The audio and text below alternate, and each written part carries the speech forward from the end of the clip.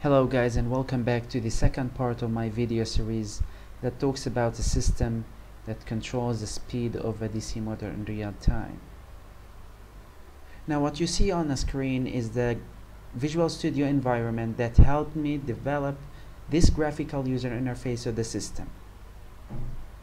After connecting the USB cable to the PC, we should update the ports so that they appear in the GUI.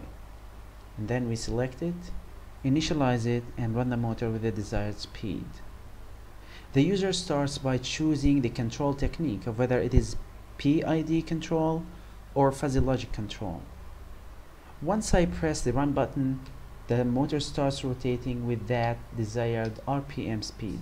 The graphs on the right get updated while the system is running, and this makes it a very convenient environment to analyze the performance of the system.